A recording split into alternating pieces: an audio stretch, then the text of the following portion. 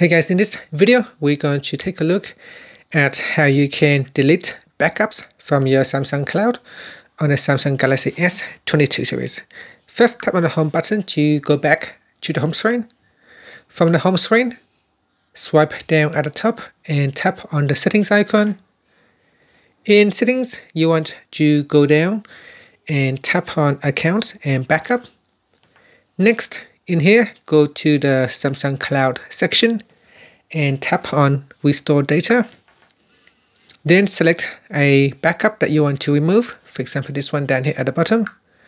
Then tap on the Option key at the top and tap on Delete Backups. Next, go down and tap on Delete, and then tap on Delete again.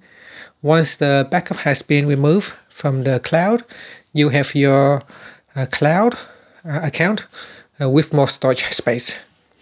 And that's it. Finally, you can tap on the home button to go back to the home screen. Thank you for watching this video. Please subscribe to my channel for more videos.